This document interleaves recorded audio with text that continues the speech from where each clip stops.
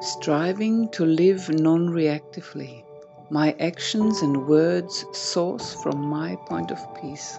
Life's events, people's words and actions present themselves to me and give my point of peace the opportunity to share of itself.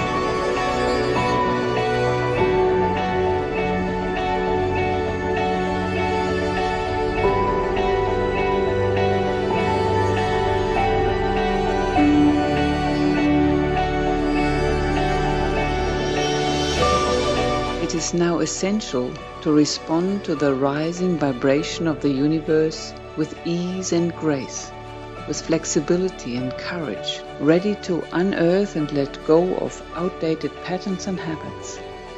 It is like cleaning the strings of a harp of all dust and crusts, so that the divine musician can play the most beautiful music.